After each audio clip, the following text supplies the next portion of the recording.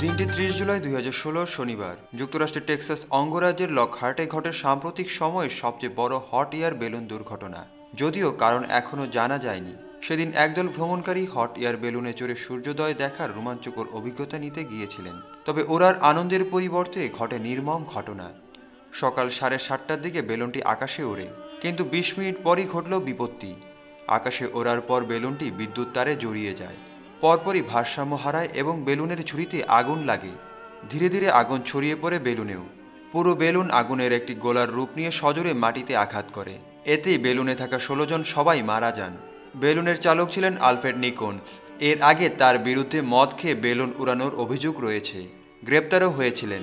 তাই দুর্ঘটনার দিন নিকোন্স মদ্যপান করে কিনা তা সন্দেহ করা হয়। তাছাড়া সচরাচর হট এয়ার বেলুনগুলোতে এ ধরনের দুর্ঘটনার সম্ভাবনা একেবারেই থাকে না।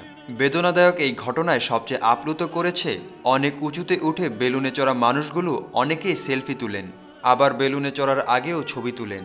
সে সময় তারা সামাজিক গণমাধ্যমে শেয়ার করেন।